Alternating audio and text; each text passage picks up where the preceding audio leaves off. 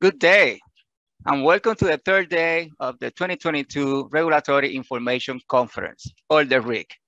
This morning, we're going to have a great panel discussion about our experience executing the first Part 52 combined license for Vogtle Units 3 and 4. My name is Omar Lopez-Santiago, and I'm the Deputy Director for the Division of Construction Oversight in our Region 2 office in Atlanta, Georgia. I'm going to be the chair for today's panel discussion. This is a busy time for Vogtle and all of us, as we work together to ensure that the first new power plants built in this country in over 30 years are safe. With me today, we have the following panelists. First, Zachary Harper. Zach is the manager of Westinghouse Plant Licensing Engineering Team, and his group is responsible for Westinghouse licensing activities related to new plant builds. Next, we have Amy Chamberlain.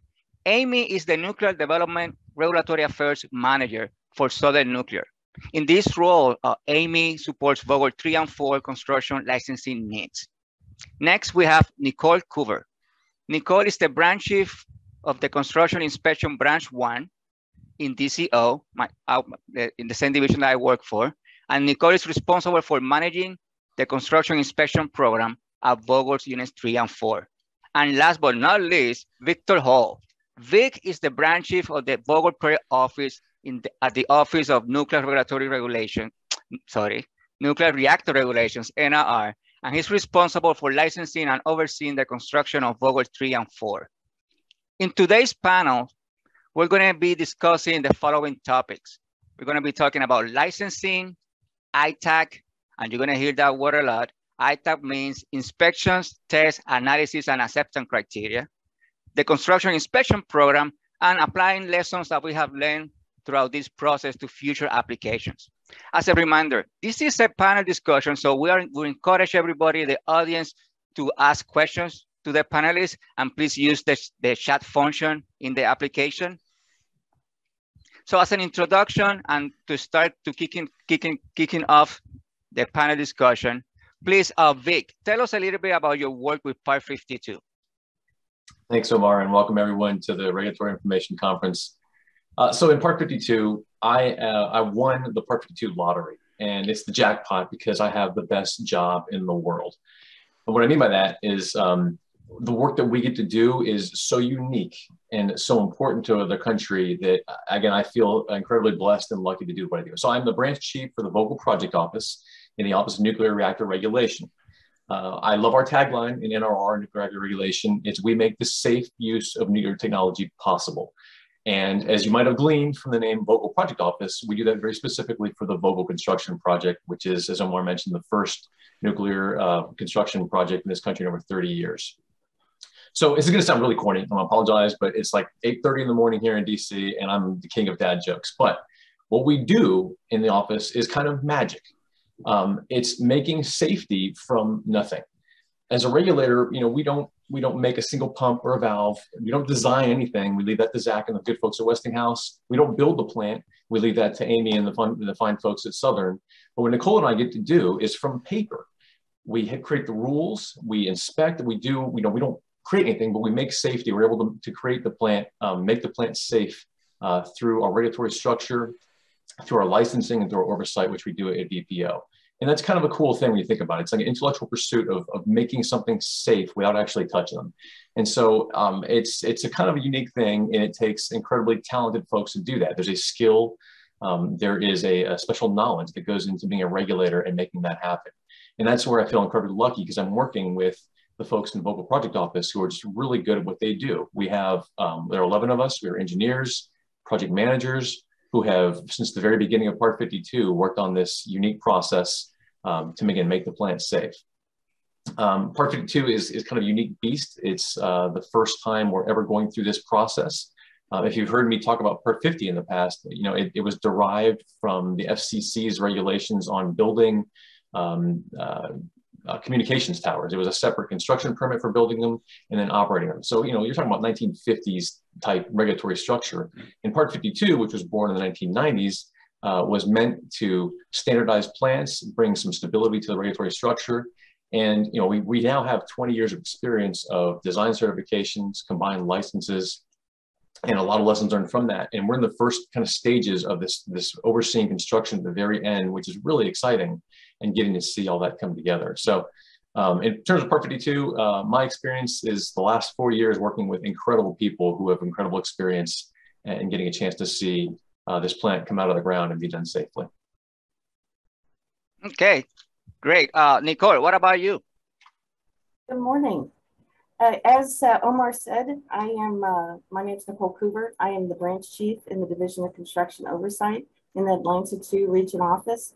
And I would echo recall that the folks that I have the pleasure and opportunity to work with every day are just incredible inspectors with skill sets that go across many different disciplines and experiences.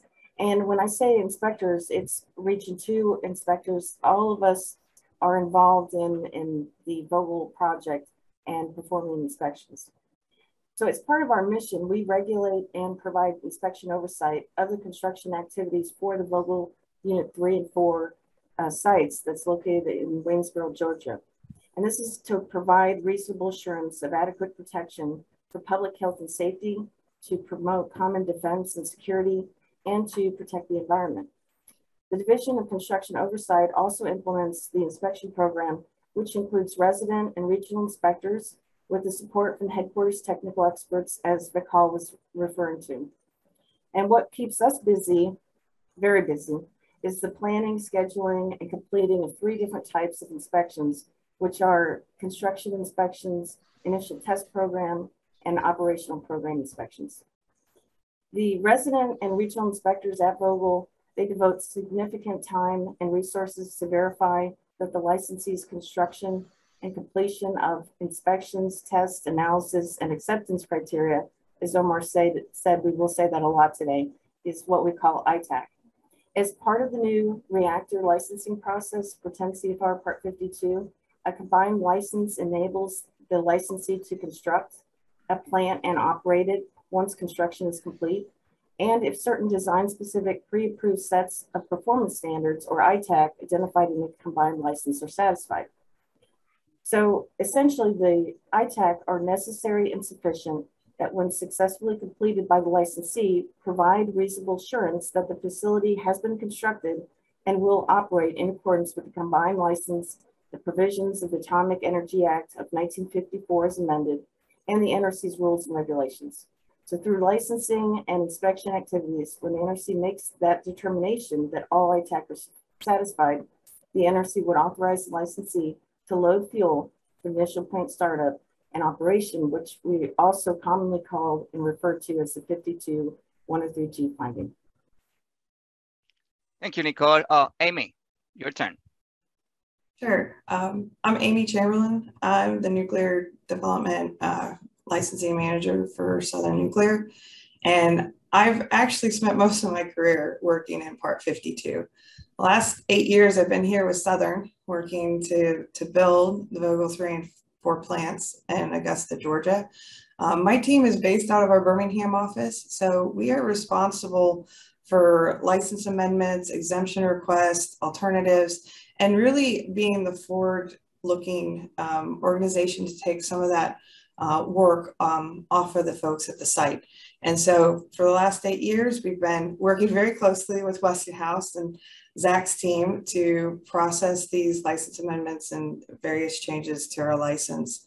But before I came to Southern, I also have worked in other Part 52 applications and pre-applications. So seeing Vogtle 3 and 4 actually get constructed and getting really, really close to coming online, it's really personally for me, something I wanted to see for our industry. So I'm really excited. Like you said, it's a very busy time at the site, and we're working hard to get those ITAAC closed. So that's my role for Part 52. Thank you, Amy. Zach, what about you? Morning, everyone. My name is Zach Harper. I'm the manager of licensing engineering here at Westinghouse.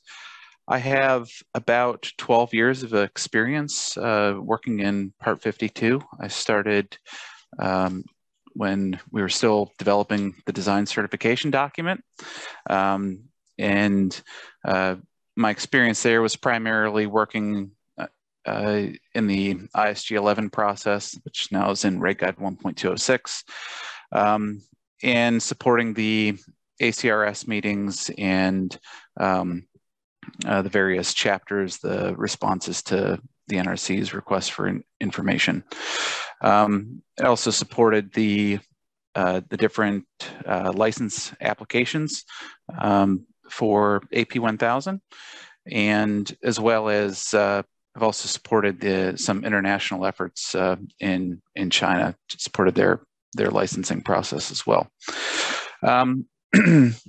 Since the design certification timeframe, I've been supporting Amy and her team to develop all inputs to their license amendment requests and the non-LAR departures that are written under the Section 8 B5B criteria, as well as supporting the site teams with ITAAC closure, the engineering inputs.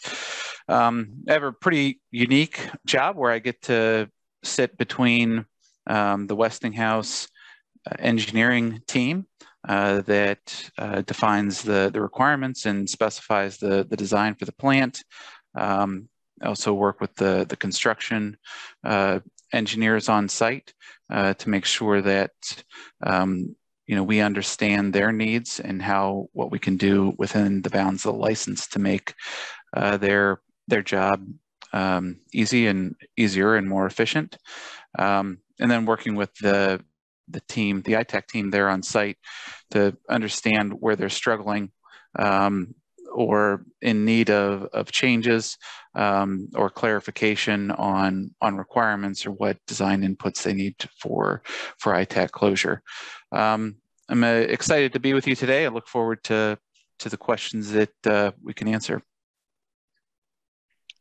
Thank you, everybody. So let's start with licensing. And this question is for Amy. Amy, from your organization's perspective, what do you perceive to be the greatest benefit to executing a Part 52 combined operating license? So I would say it's two parts, and they're kind of intertwined: certainty and finality. So certainty and what has been designed has been licensed and constructed. In the Part 52 process, we're required to construct in accordance with our license. And I will say, during construction, this hasn't always been a benefit, and sometimes it's been a challenge.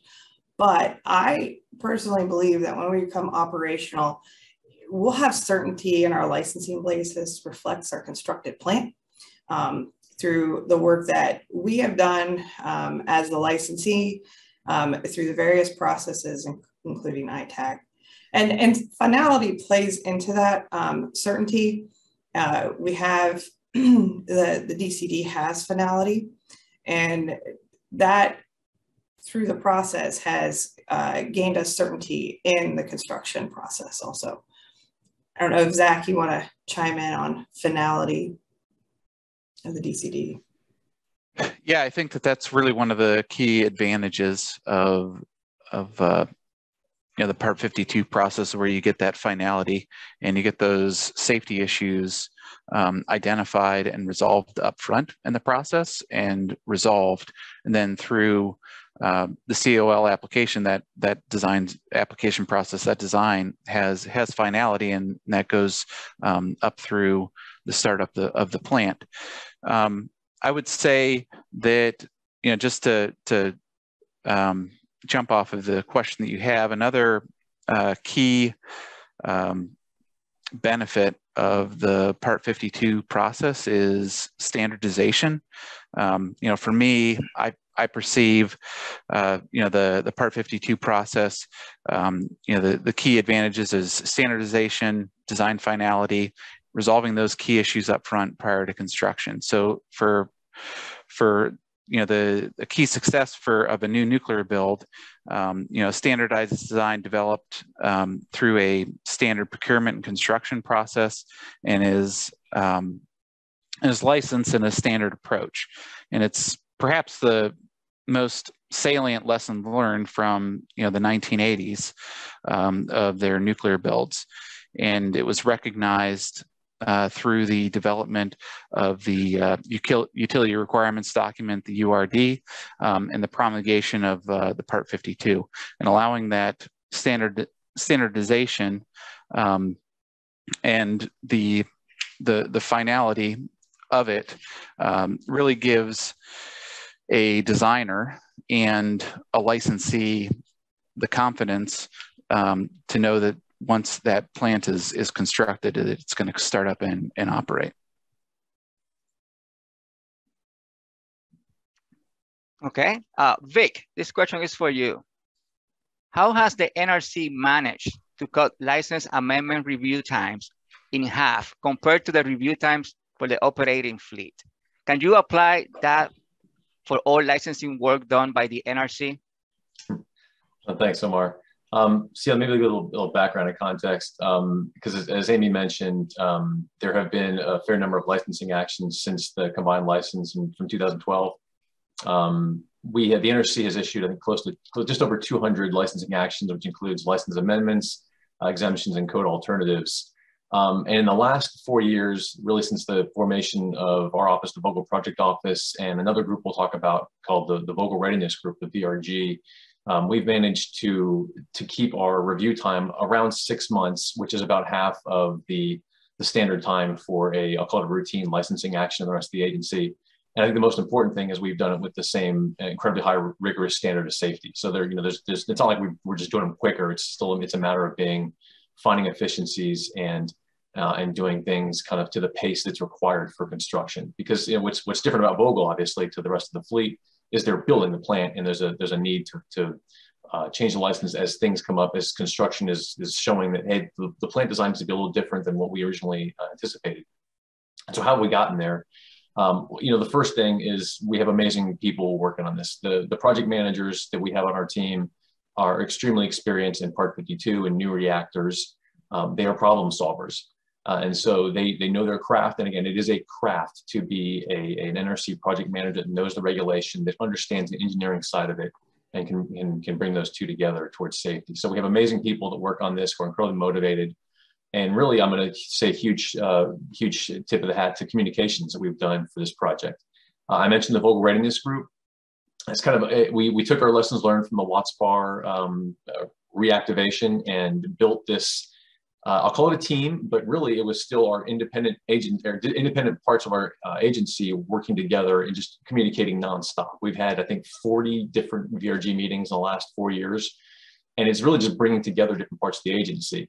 The Vogtle Project Office chairs part of it, Nicole's group and Omar, your group, obviously, in the Division of Construction Oversight in Region 2 chair it. And we have other support from NRR, and we bring together all the different parts of the agency. So we bring together our tech groups, we bring together our legal side, we bring together our security folks, our AP folks, and we have discussions about what's coming and how we can solve the problems in front of us. So that's internally. Externally, we've been meeting with the licensee and with all our stakeholders very frequently to make sure that we see problems or see the questions that are coming up ahead of time and set ourselves up for success. We set up a cadence of weekly public meetings for licensing actions. 2 years ago, Amy, we were probably at a pace of, having close to 10 to 12 licensing actions in-house at a time, right? And so those weekly meetings were really key for us to be able to talk about the issues that were in front of us and talk about the challenges. A lot of pre-application engagement. So those meetings were fantastic to be able to get a feel for what was coming. And quite frankly, again, it's been thanks to those types of communications that the quality of the applications that come in from Southern have been good enough that have allowed us to complete our reviews in shorter time. So I think it's been just communications, which have really allowed us to move at a faster pace than typical. It'd be unfair for me, Omar, to say that the rest of the agencies just communicate and fix it all. It's a completely different set of challenges and different scale that they're working on. But I am very proud of the work that we have done at the agency in licensing. I do think there are lots of really good lessons learned. So when we talk about lessons learned, there's lots of positives we can draw from the work we've done in licensing. and again, help build our efficiency in that place as we go forward. Great, thank you. Oh, go ahead, Amy. Yeah, if I could just jump off of that, the communication has been key, but it's been kind of specific. And one of the things we did a number of years back was work with the NRC to define what we say are high, low, and medium complexity LARs. So we knew, Zach and I knew going in what LARs we thought were high complexity, just based on the amount of engineering work involved or the internal churn on creating the arguments of why we needed the license amendment. And so extending those lessons learned that we had learned internally between our two organizations and opening up that line of communication with the NRC so that we were communicating, hey, this one's coming in, this licensing action is coming in, and we think it's medium complexity because of X, Y, and Z. It really helped the staff prepare for those pre-application meetings so that they had the right folks in the room for those meetings. And then down the road, they could plan, okay, this one is a very high complex LAR. We are most likely going to need an audit of this work. And we would have all that planned in advance before we even submitted the licensing action.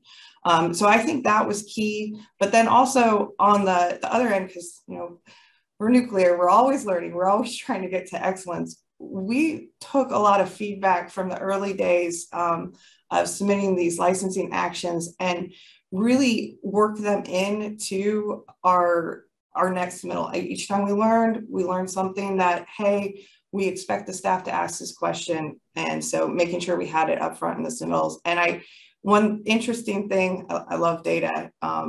And you can see from our submittals, if you look in Adams at the number of REIs, they really decreased over time as we got better with that communication.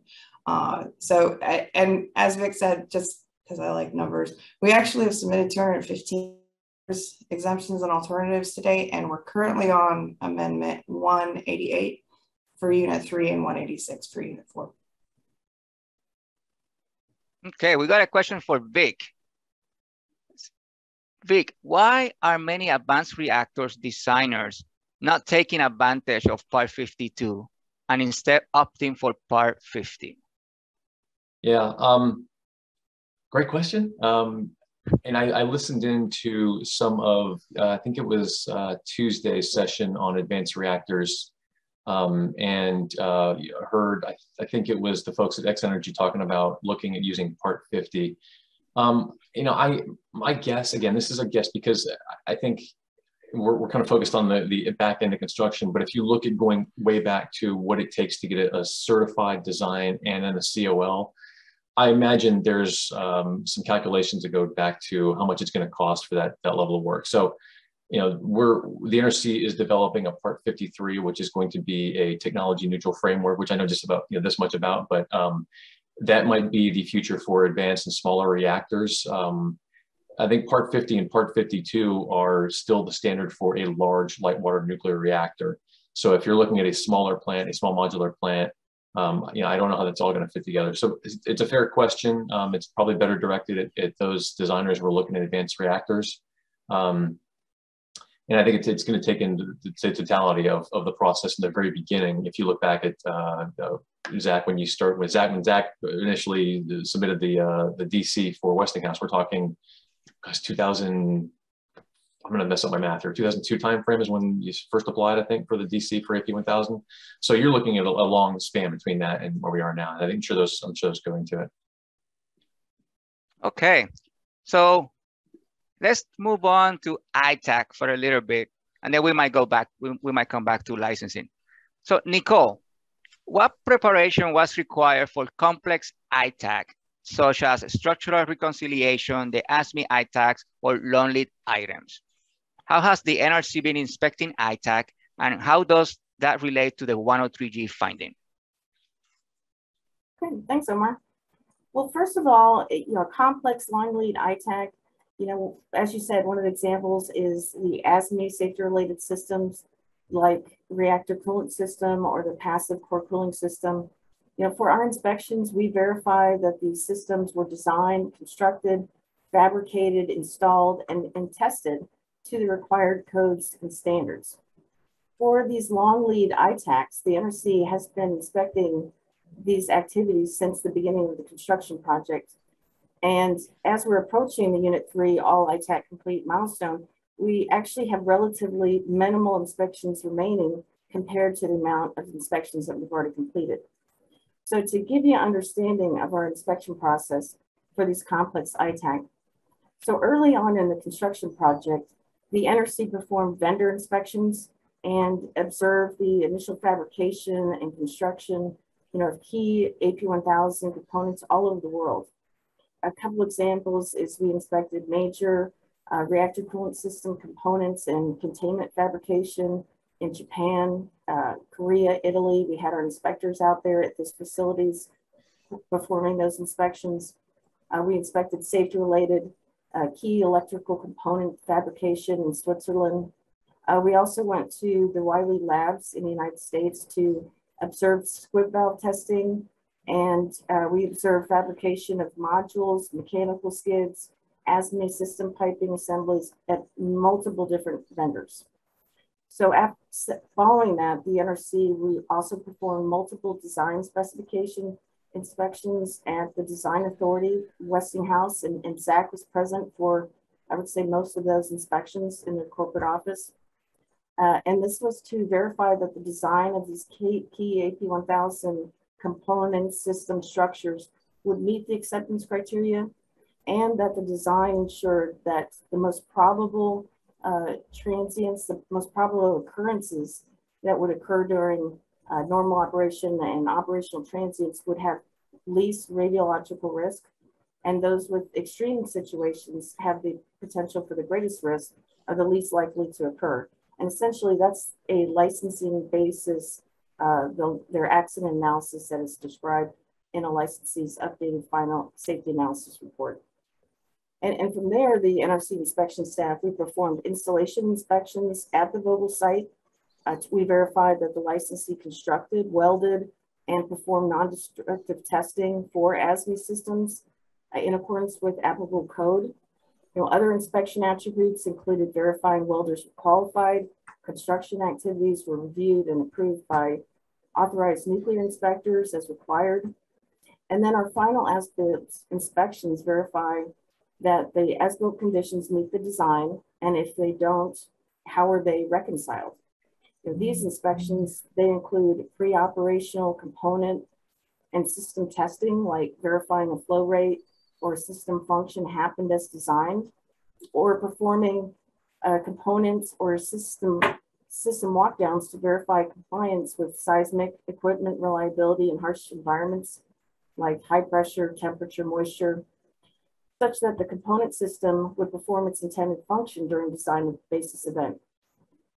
So to better inform and prepare our inspectors for these tests, including startup testing, the NRC and the Chinese regulator, National Nuclear Security Association, or NNSA, participated in an inspector exchange program that lasted several years and allowed approximately 18 NRC inspectors to travel to China, to the Sanmen nuclear power plants, and witness firsthand some of these activities. Additionally, we were able to engage with Southern Nuclear and Westinghouse staff at Sanmen, and that helped us to get an understanding of the differences or the changes that we would see in the US AP1000 plants. So definitely, as I described it, it's a very complicated, long lead project plan for some of these ITAAC. And it's happened over years. And so as Amy had said, and Vic had said, one of the most important key lessons learned is to communicate and communicate often. Some of these other activities like the structural reconciliation, and that is to verify that the seismic category 1 class structures like containment, shield building, they didn't have the formal structure, the documentation structure like ASME code does in the system N5s. So we met with Zach and Westinghouse and Southern Company years ago to determine what those final documents would look like. So all of these things are planned in advance. So a lessons learned is for complicated long lead activities, whether it's non-ITAAC or ITAAC, it's very important to understand what the end product looks like so that you can plan and be prepared for those complicated issues. Thanks, Omar. Thank you, Nicole. So this question is for Zach. Zach, do you have any lessons learned about the easiness of to inspect ITAAC? Yes, yeah. So I would just maybe leverage a little bit off of Nicole's response. She was talking about the lessons learned related to the planning activities. I think for us, one of the key lessons in terms of inspectability for those long lead type ITAAC or the ITAAC that we were having to perform very early in the project was we had I would say an area of struggle where Westinghouse did not necessarily appreciate what a targeted ITAAC meant,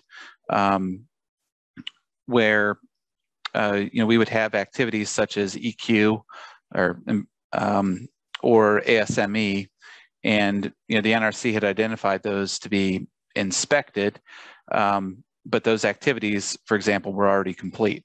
So, for us, us thinking, okay, targeted ITAAC inspection, we will provide them the documentation at the end.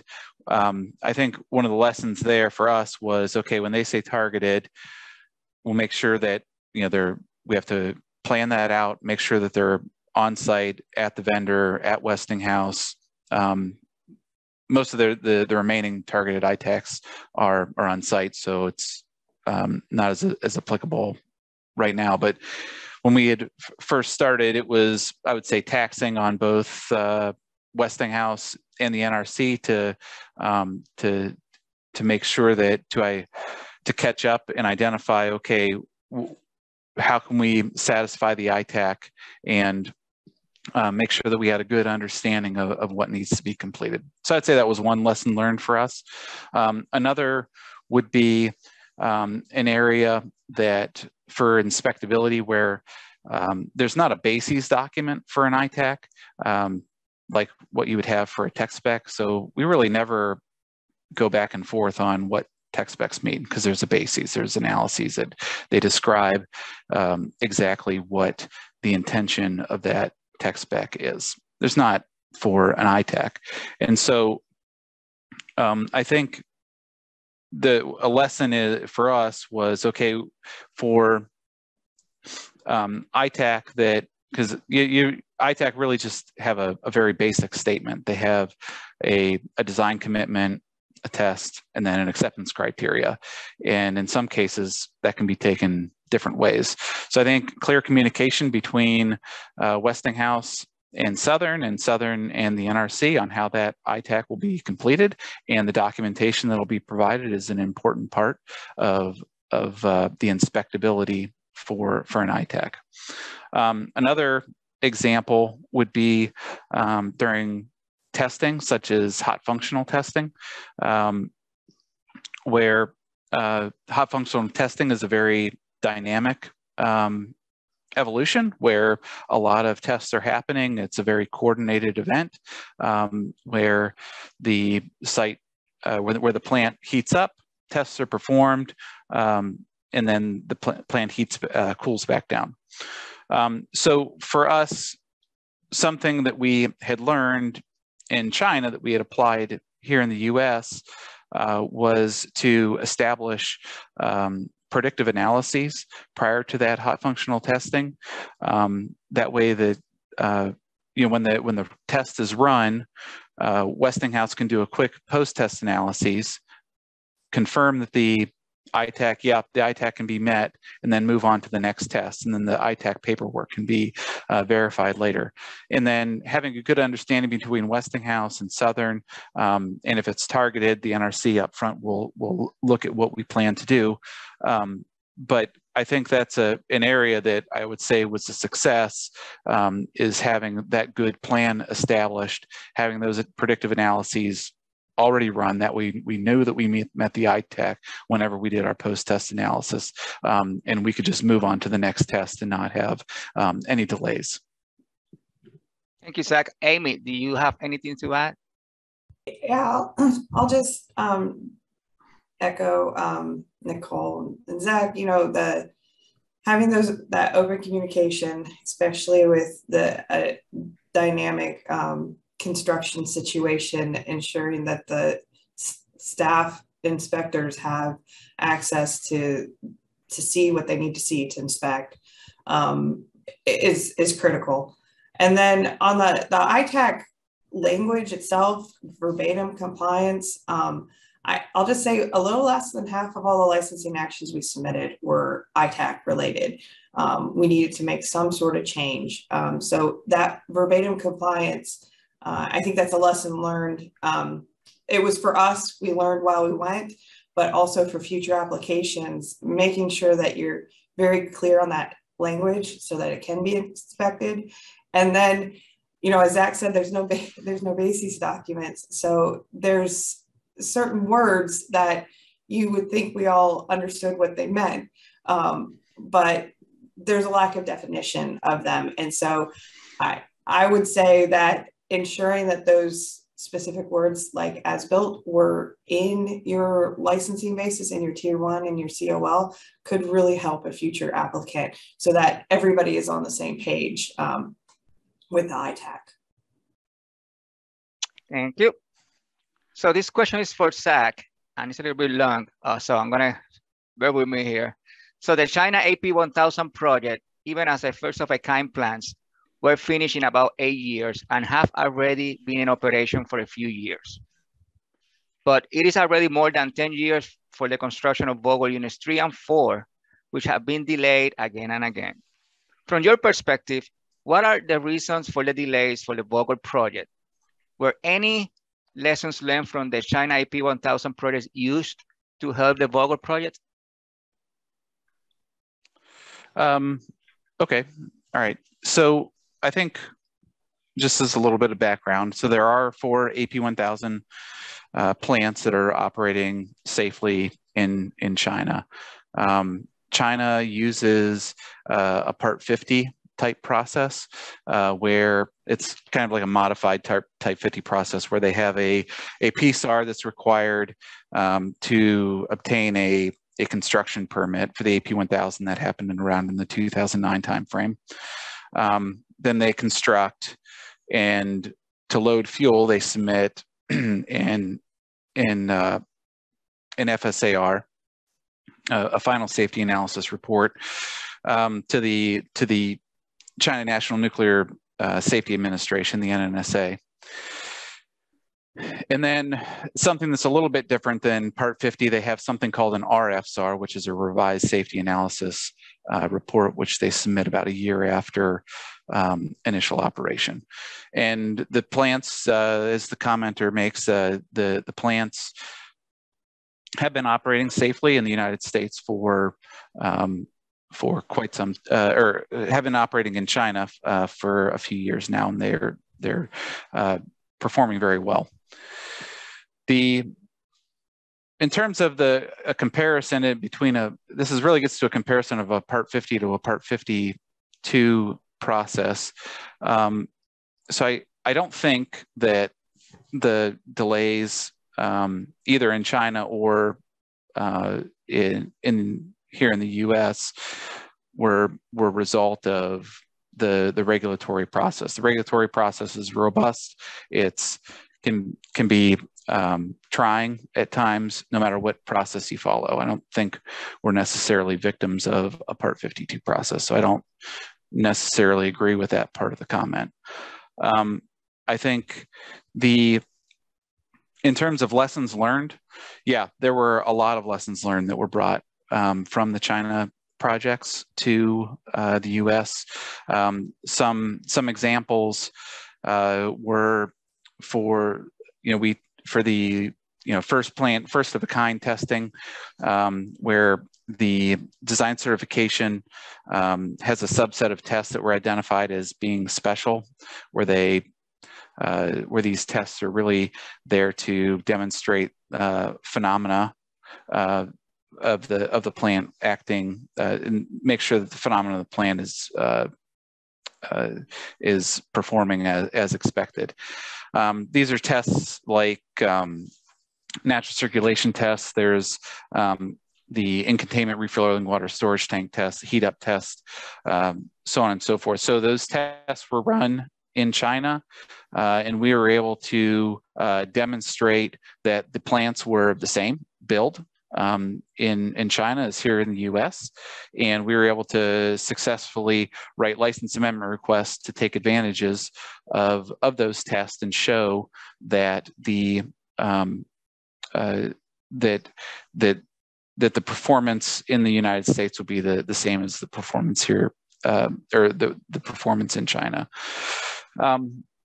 So that was one example. Another example are detailed design changes that are identified, and it's the advantages of standardization, where it's a standard design. They have the same plant, well, the same nuclear island in China as they do here. Their turbine building is a little bit larger because of the 50 hertz plant.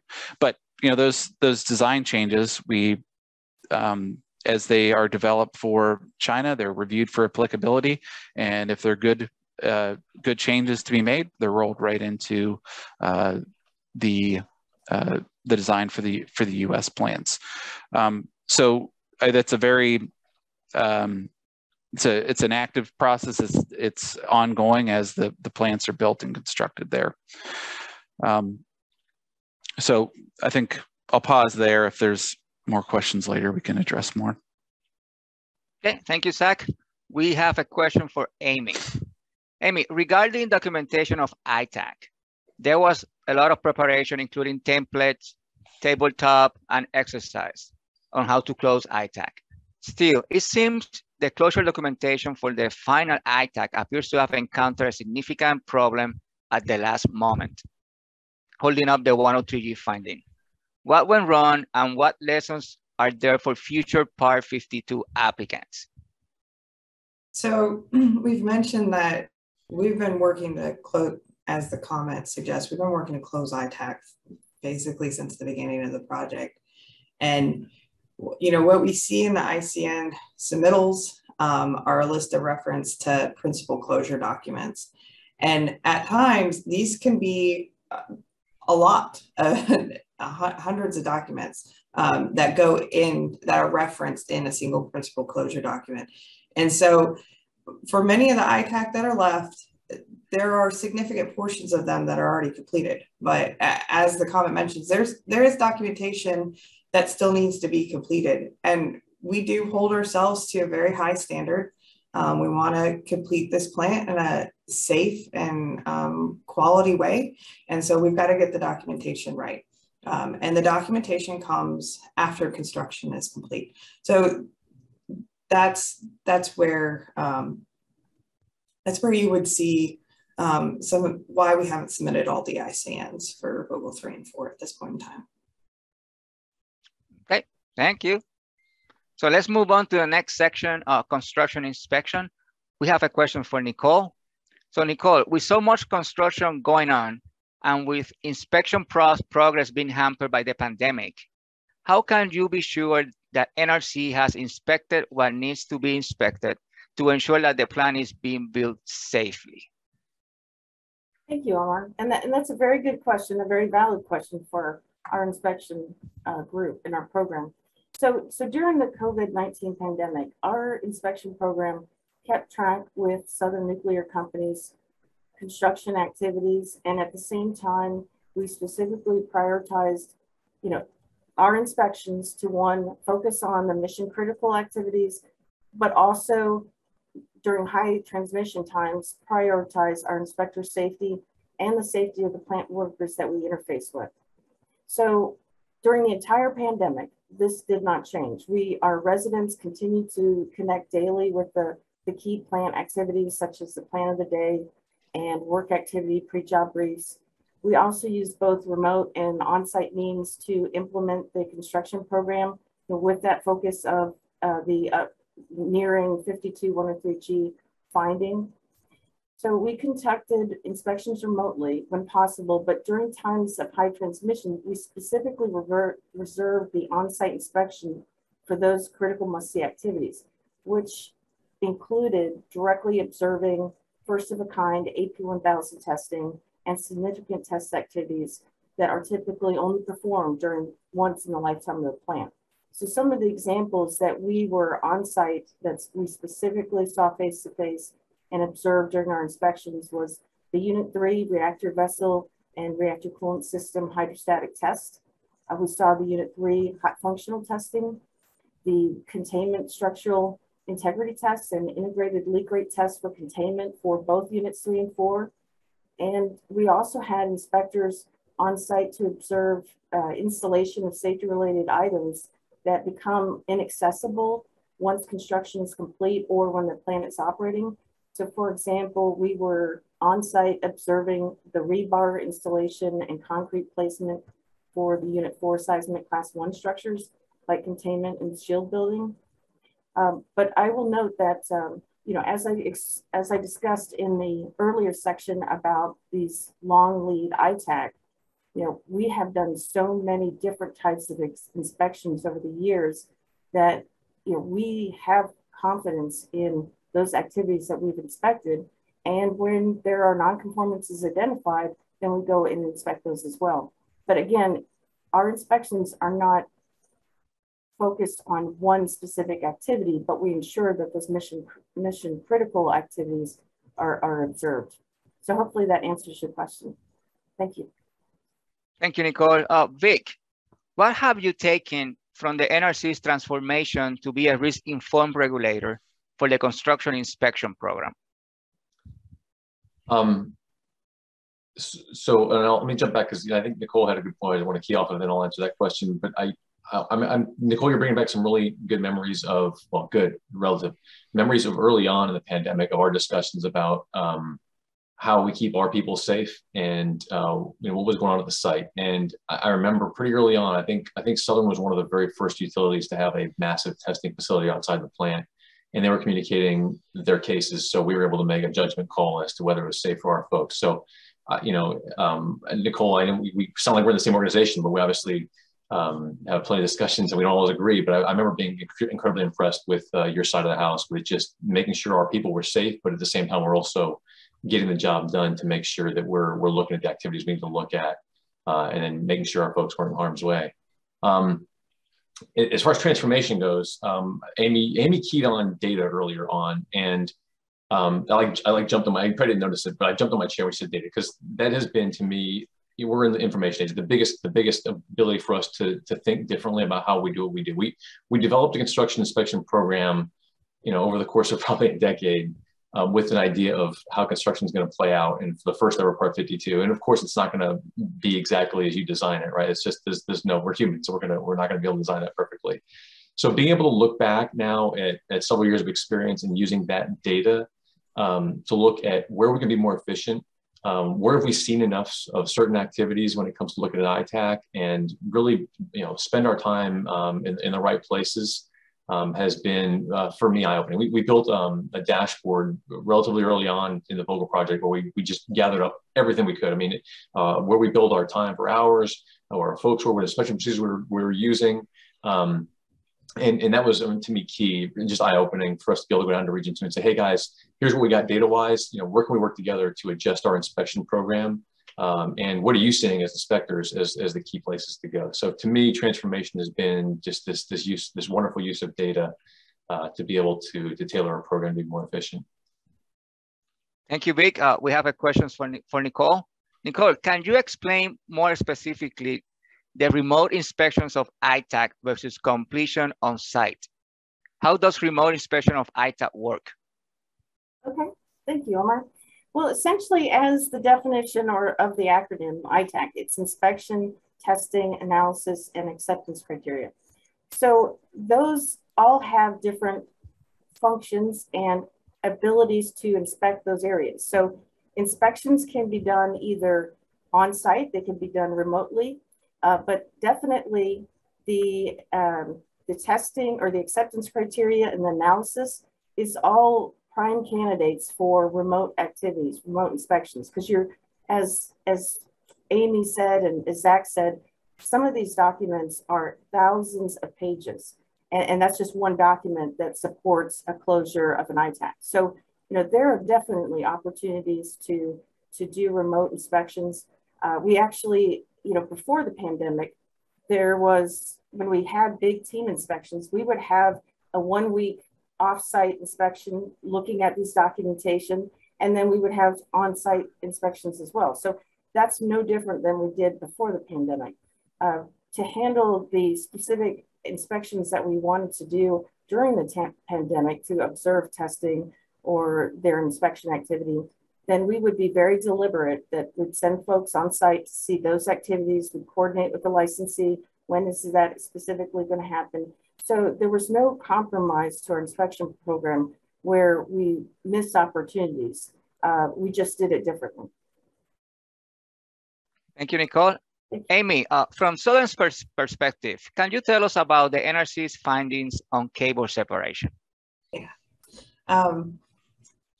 So we take these findings very seriously.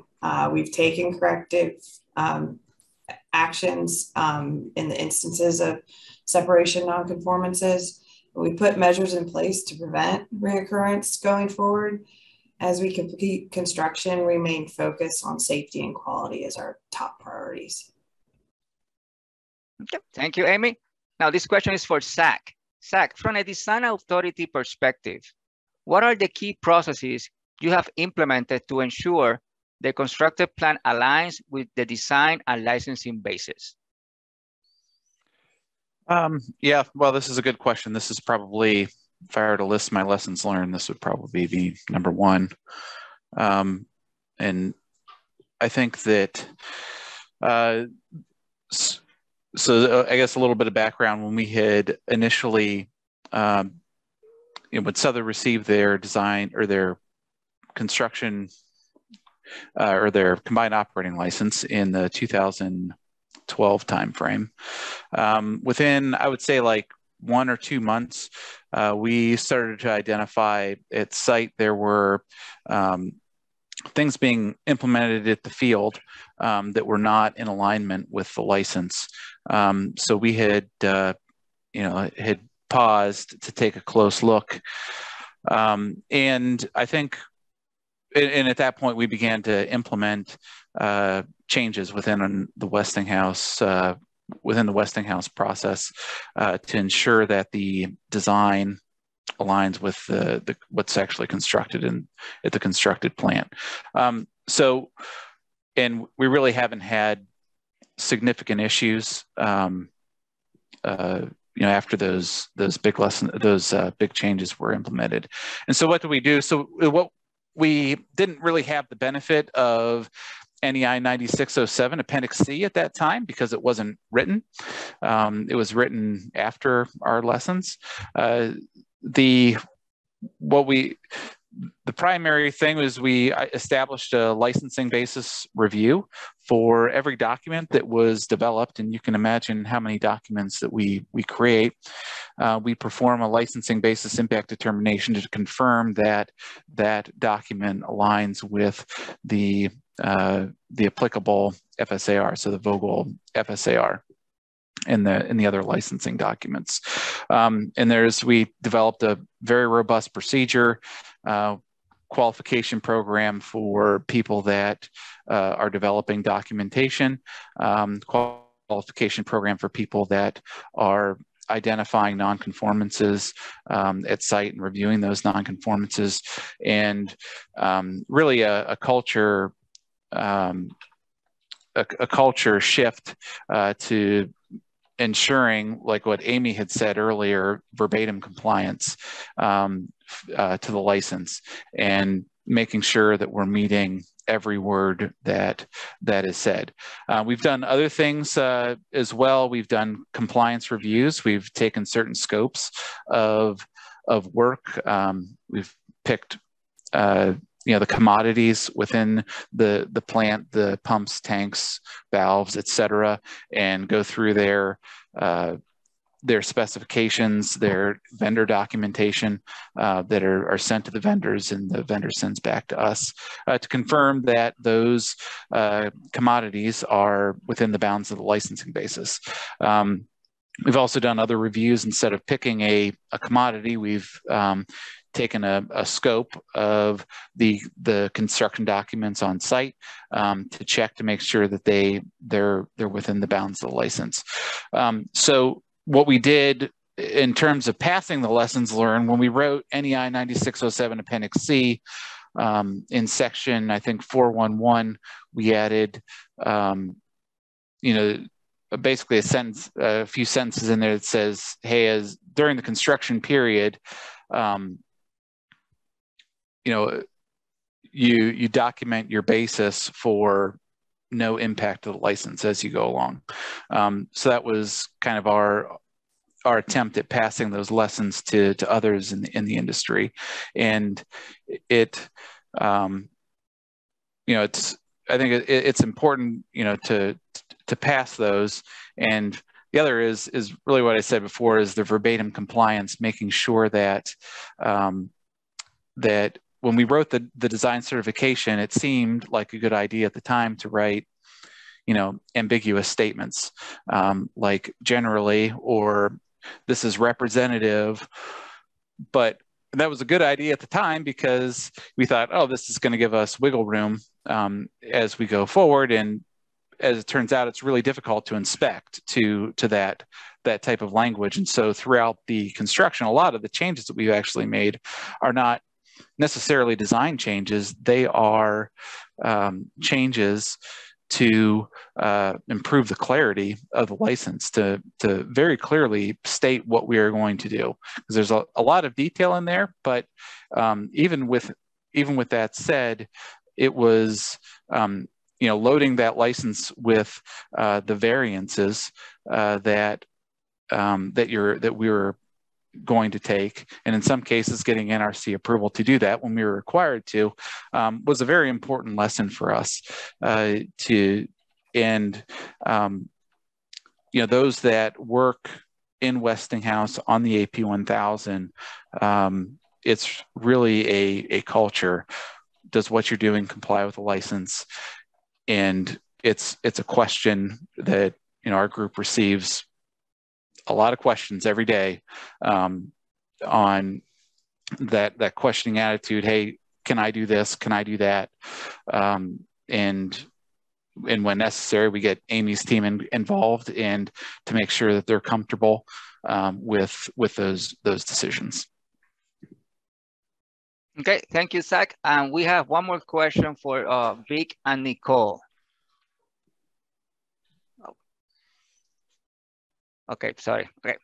So will the NRC establish a similar branch or office like DCO or BPO during the construction of future SMR projects, small modular reactor projects? So Nicole, you can jump in too, but I hope so, because I think the combination of BPO and DCO has worked well. As we start putting our lessons learned together, I'm sure we'll do the environmental scan to see what the future of nuclear power looks like and put together the right type of organizations that combine the expertise, whether it's ITAAC or whether it's a Part 50-based plant, with the inspection staff. Again, I think looking at the success we've had really with the VRG, this Vogtle Readiness Group, which brought together all the different parts of the agency, I think that's almost like common sense for good communications and how we put it together. So I think we're probably still there. I think we've just gotten a construction application for Kairos in right now, and NewScale obviously has their certified design, but I'm sure our senior managers will be looking very hard at what's the right organizational structure for when we're ready for construction inspection of new plants. And I can't agree with you more, Vic, because one of the key lessons learned, and I know that's the next topic, but that the Vogtle Readiness Group really was a project, as a fantastic lessons learned from Watts Bar, that we were able to not only communicate inspection licensing issues, but we're also looking at the logistics, so to speak, or the budget or staffing of all of these different activities. So it's a very it's a very solid structure on how to look at those different aspects of an inspection program and oversight program.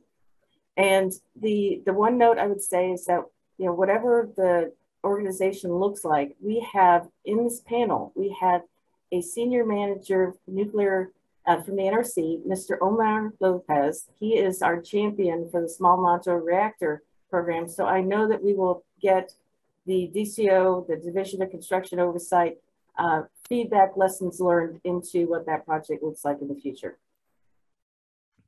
Thank you very much. Before we move on to the next section, there's a question here, Nicole, for you. How would ITAAC work if the majority of the advanced reactors will be manufactured offsite and installed with minimal on-site construction?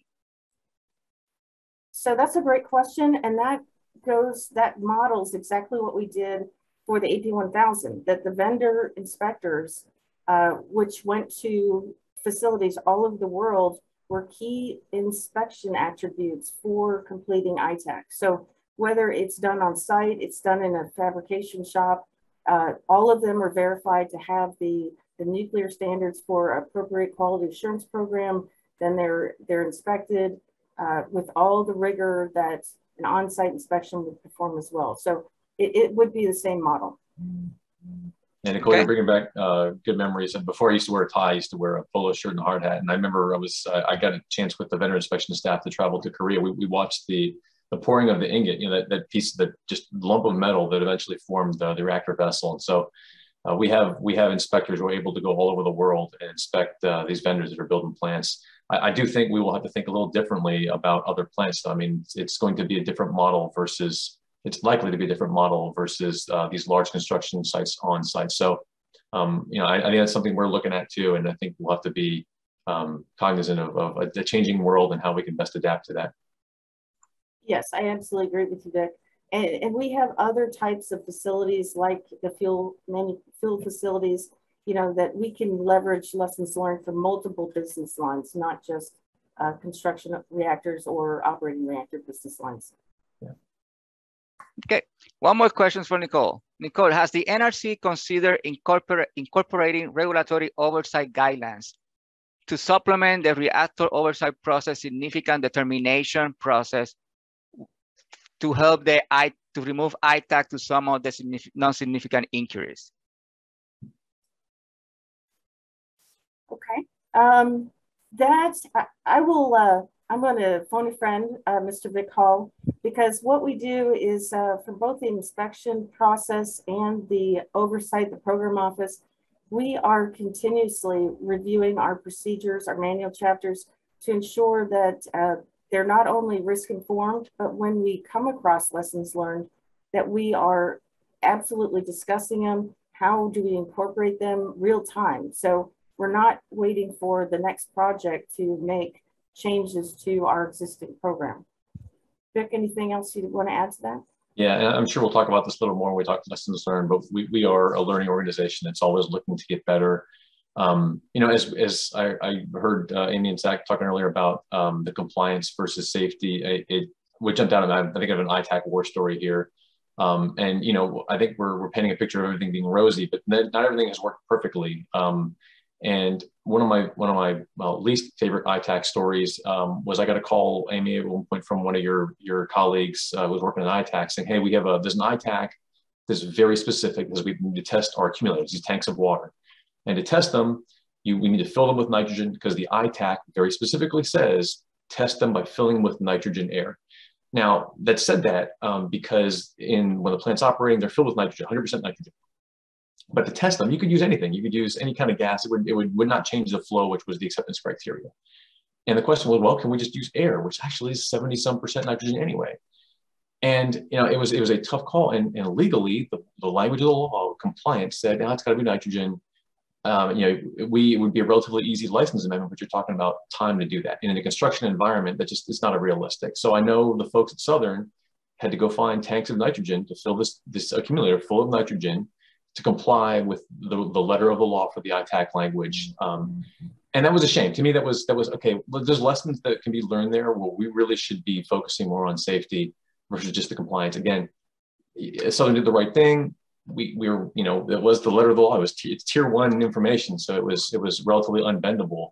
But it pointed to, again, certainly if you look forward to writing the ITAAC language to be more realistic, and just again taking what we've learned from the last years of construction, I think we can make improvements. And so along those lines, you know, I think we're always looking to improve our guidelines for the reactor oversight process, for the significance determination process. So we're always looking to improve and looking for feedback there as well. Okay, thank you, Vic. Let's go to the last section, applying lessons learned to advanced reactors and future applications. This question is for Amy. Amy, what should the NRC do differently when we have another reactor construction project? Differently? I think we have to look at what we've done well in what we've done for 3 and 4. I mean, the communication, the VRGs, we've already mentioned those.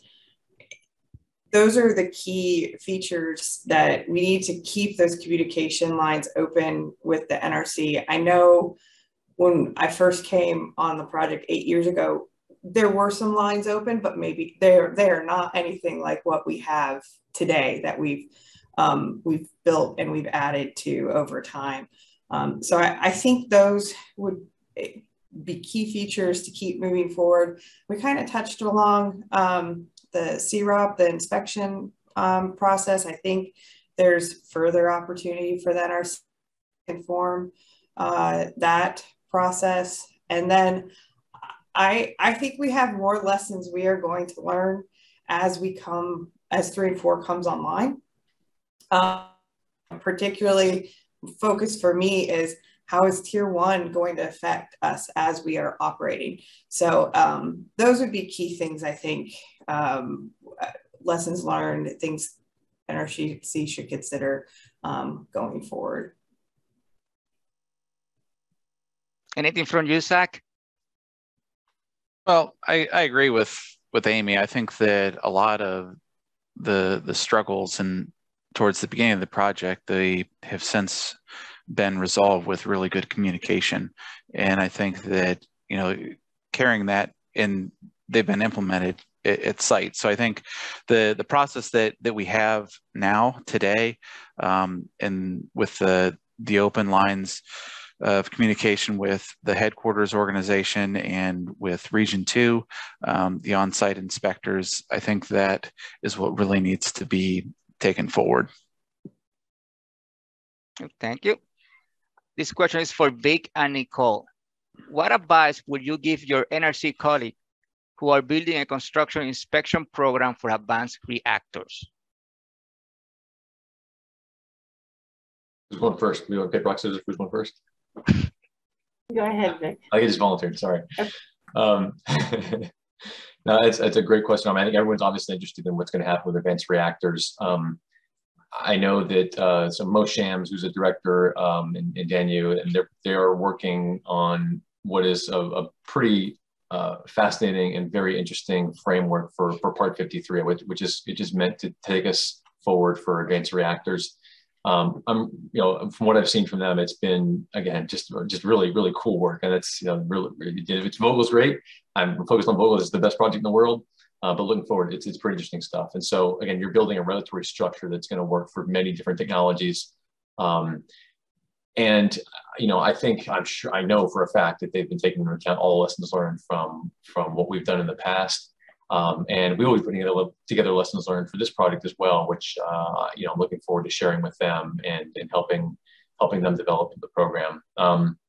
I do want to give a plug for our lessons learned, because I know that so our behind the scenes session moderator, Jim Gaslovic, is leading our effort to put together our lessons learned kind of from this stage of Part 52.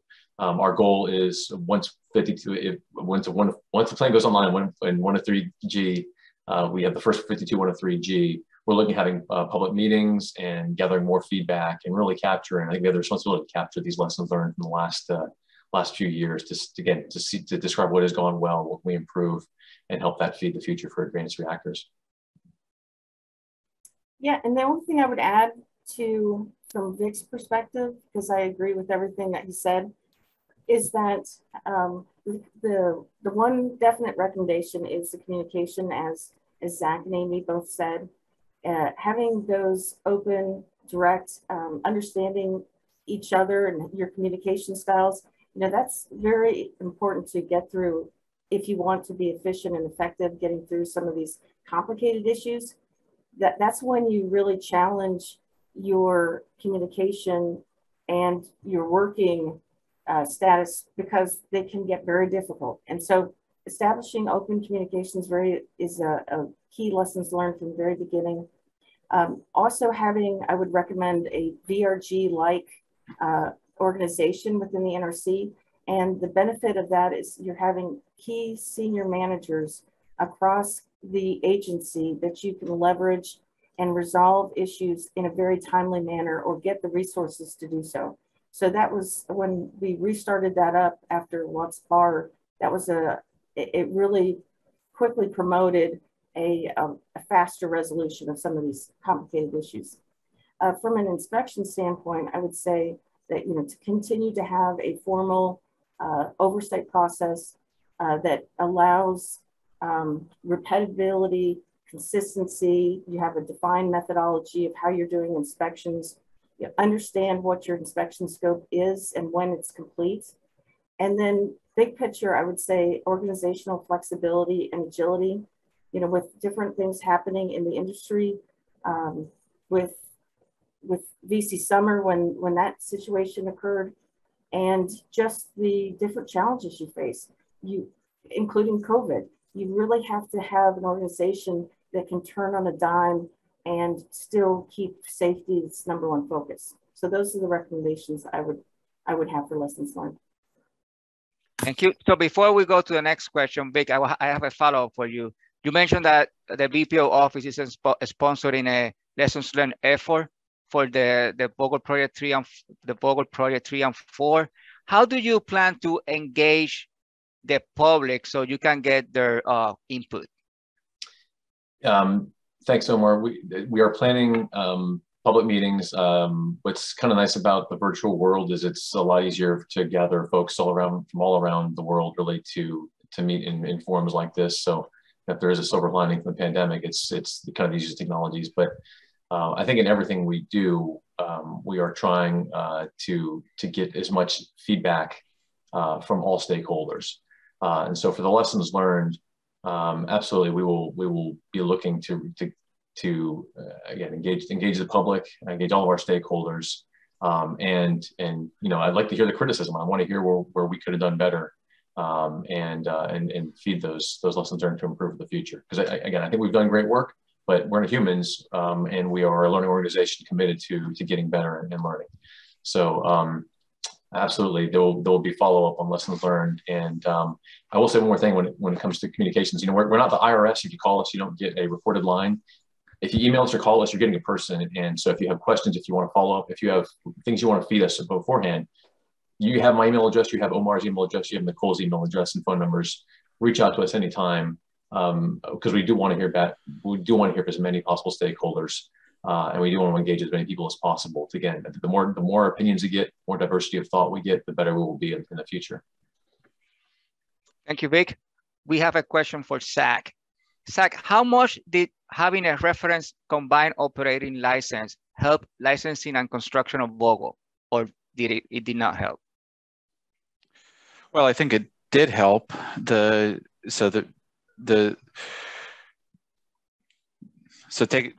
take back in time, there was a design center working group that was made up of TVA, Southern Nuclear, SCANA, there was Duke, Progress at the time, and they made up a group, and the Arcola originally was Bellefonte. It transitioned to Vogtle, maybe the 2008 timeframe-ish. But ultimately what that group did, and they partnered, there's another organization called New Start. And really what they were doing is establishing what a part 52 license would look like, and what those COLA applications would look like. So, and the reference kind of set the standard, set what everyone else followed, and that just contributed to the standardization of the plan. Because when all the words in the licensing basis are the same, then you have one issue, one solution, one implementation into multiple plants. So I think that that process, what happened with New Start, and part of what they were doing was they were closing COL information items. It's like COL information items are things that are specified in the DCD requirements to a COL that need to be closed. And they were developing plans for closure. In some plans, closure would be, hey, Westinghouse, go do this work. In some cases, it would be some site-specific evaluation. Others, it would be ways that could be addressed by a licensee in a standard way, in the same. So I think that our COLA process was helpful in bringing the licenses, moving the ball forward, moving the licenses through that COLA application to a COL. Now, obviously, there's only one plant being built, but even still, I still think it was advantage having all those utilities involved, because frankly, there was not a Part 52 license before. There wasn't a COL that had intended to build, and having inputs from different utilities into a standard way of submitting a license, I think was a big advantage, because it established an industry precedent for that application that was ultimately approved and is being constructed and will hopefully start soon. Thank you, Zach. So this question is for everybody here. So given the chance to go back in time, what would you do differently? Let's start. Who wants to start? Don't make me pick. Okay, let's go with Amy. That's a great question. Let me think about it for a minute. I think, do you want me to? I'll go in. I'll be honest. My realm of thought is licensing. That's where I think, and I think I'd go back to the verbatim compliance and what Zach mentioned on how many changes we needed to make, and not just ones that required NRC approval, but the departures that we made through our own 5059-like process, that we had to provide so much clarification in the UFSAR to allow for construction, to allow for inspectability. I think if I had it to do over again, with all the knowledge I have now, is to go back to those days. It's easier to do something right, do it once. I tell my kids all the time, it's better to do it right once than having to go back and do it again. And so that would be the only thing, not the only thing, but I think that'd be the major thing that I'd go back and do, is look at the DCD and Vogtle 3 and 4's COL application in that light. Zach, did you want to add? Well, I agree with you. I think that that's good. Not to repeat what you said, I would also bring up I think the implementation of Tier 2 star. If I had to go back and do it all over and give someone, tell someone in the future, I would talk to them about Tier 2 star. I don't think that that part of the regulation was necessary. I think that we could have done other things in the license. Since that time, we've implemented certain criteria, or Southern has implemented certain criteria in their COL to address that. But if I could go back in time, then Tier 2 star would be at the top of the list to either identify those requirements, put them in an ITAAC somehow, or identify those requirements and say, hey, this is just like an FSAR. We have to comply with the FSAR no matter what. It's, you know, a tier two star requirement in terms of compliance, what's actually put in its final resting place.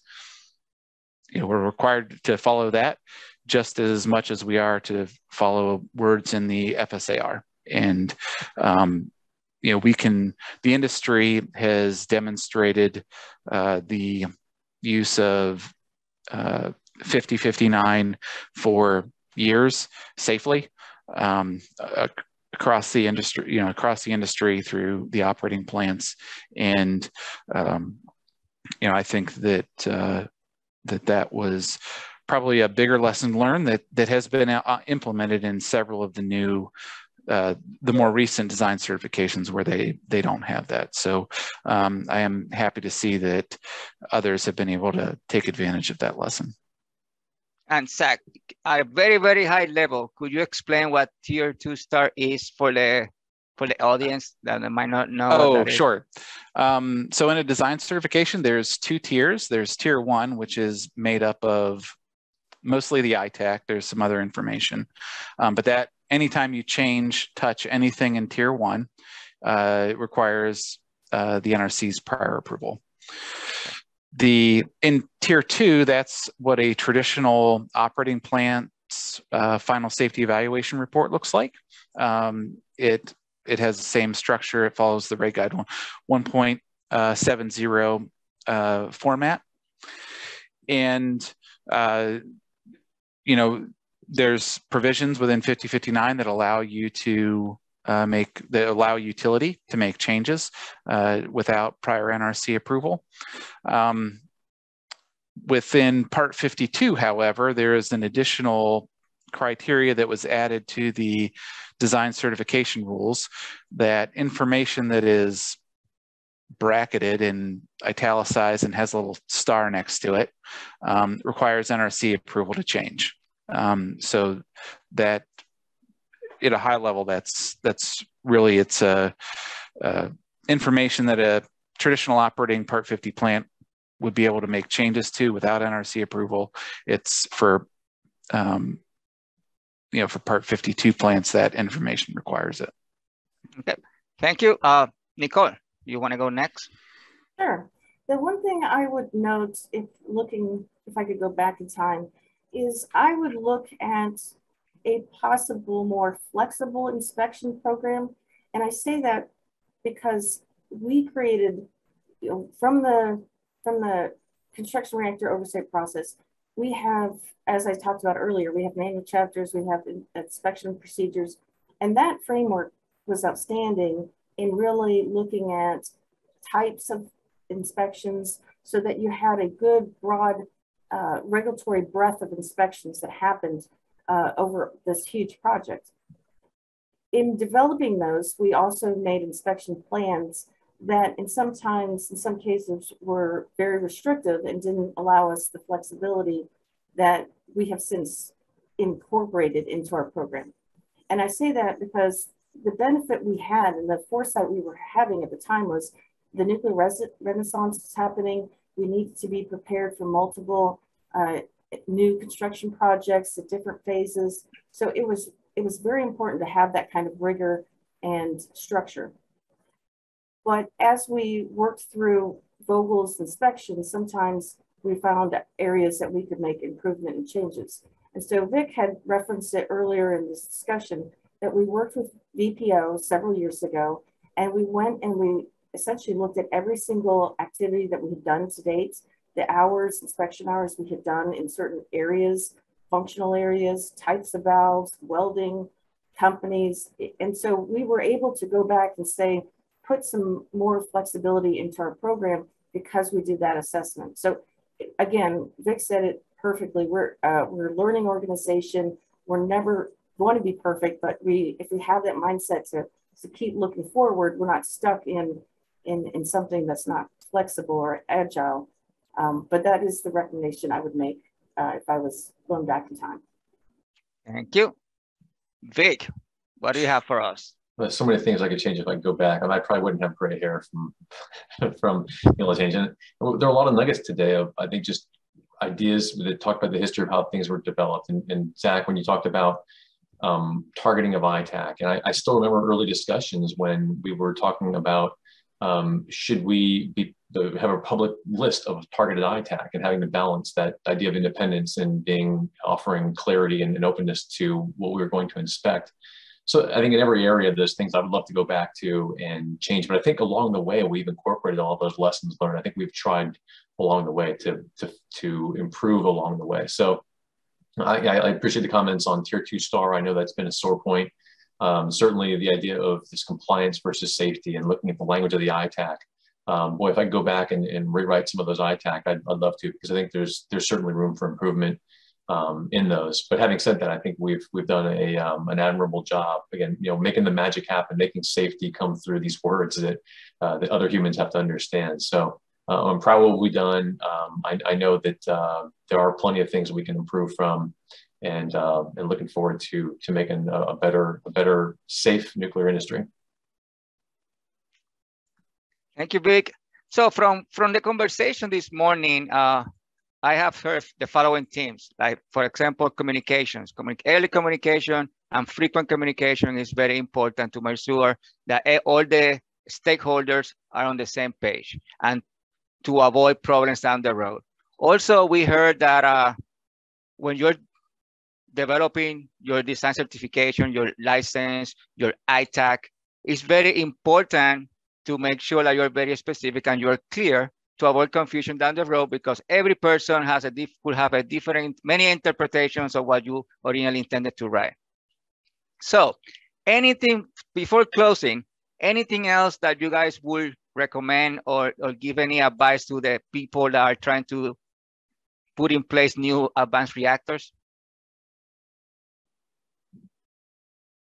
And we have 4 minutes. If you were keen for a day, what would you change?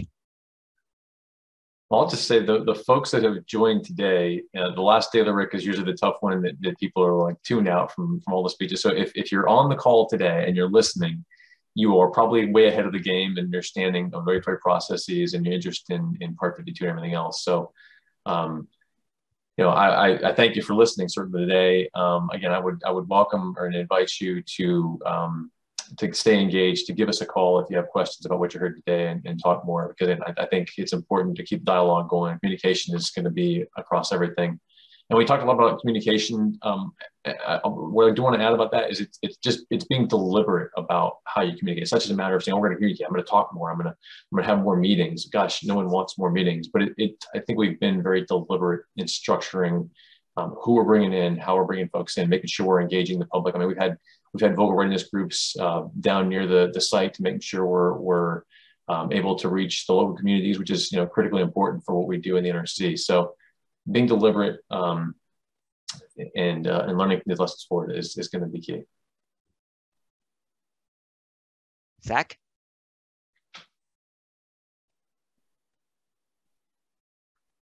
You're on mute, Zach. Sorry.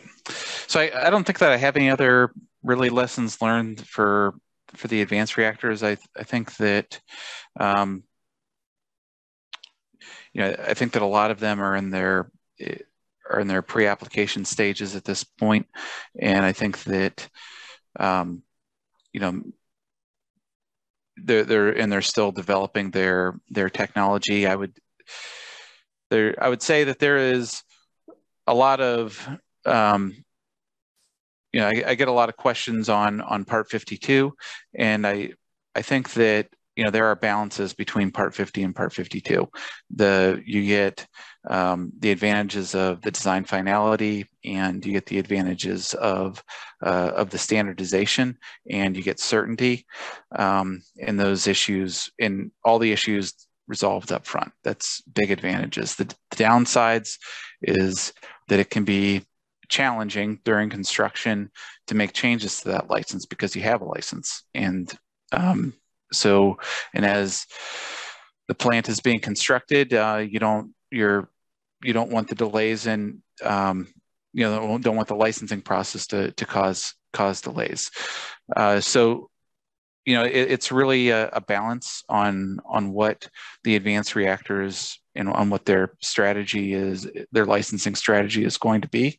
But I think that the challenge is building a nuclear reactor is challenging no matter what process you follow. Part 50, Part 52, Part 53, it's all going to be challenging. There's not a process that's going to make things just easy.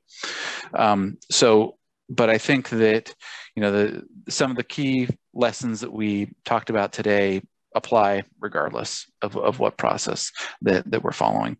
And I just thank everybody that stuck around to this point for their time, and I appreciate sharing with you. Thank you, Zach. Nicole or Amy, any last words? Again, go ahead, Amy. Just real quick, I haven't said it, and I almost always say it when I talk to folks. If you look at Unit 4, we've applied lessons we learned on Unit 3 right to Unit 4. And so, as Zach said, standardization, we have 2 plants next to each other that we're building the same, and we're learning and applying it. Things just go smoother on Unit 4.